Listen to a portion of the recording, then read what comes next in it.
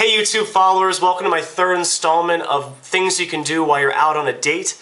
In this video I made a paper napkin rose. I'm going to show you how to make this. It's a great way to show off to your girlfriend or boyfriend when you're out someday. This is going along with my other two videos. My first video was the straw paper rose. You can see it's just made out of the straw wrapper you get with the straw. I'm going to put a hyperlink to this video in your upper right corner of your screen. I also made a straw heart. This is my second video that I made. This is made out of two straws. They're just placed together. It's another great thing you can give somebody or just to show off to somebody. I'm going to put a link to that video in the upper left corner of your screen. So let's get this started so you can start making the paper napkin rose. Okay, so the first step is going to be opening the napkin all the way. Pretty much just unravel it. I usually lay it down with the long ways facing this way horizontally. I like it to be longer horizontal than it is vertically. This top portion here is going to be the top portion of the flower itself.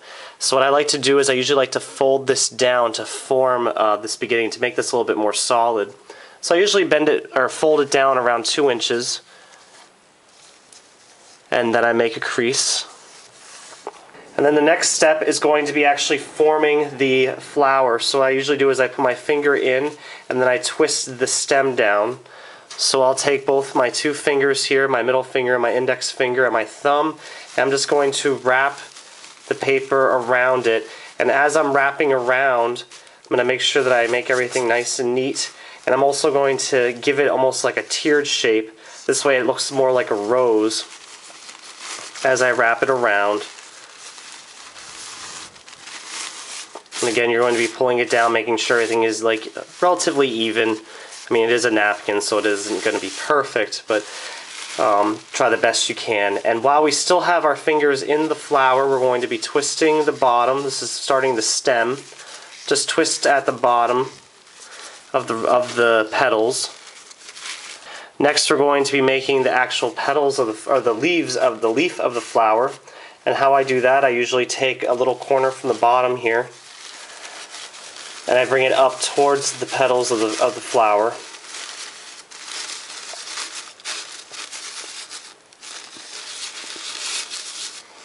And then what I do is I usually keep this off to the side and hold onto it with my fingers in my left hand, and then I twist the bottom to form the stem. You can actually lick your fingers too if you wanted to finish it off. Usually a little bit of moisture will help to make it a little bit more even. And then what I usually like to do for the leaf, I'll twist it a little bit on the side, have it coming out to form a nice leaf. Try to fix up the flower itself before you give it to the lovely lady. And there you go. It's simple as that. That is a napkin flower, or you can call it a napkin rose. Here's one I made from before. I think that turned out really well. And they actually complement each other really nicely. And I think it's a nice gift you could give somebody while you're out someday. Alright, well, good luck. If you have any questions, feel free to comment below. If not, this is Rich's Methods. I will see you on YouTube. Good luck. Top portion is going to be where the petals of the flower are going to be.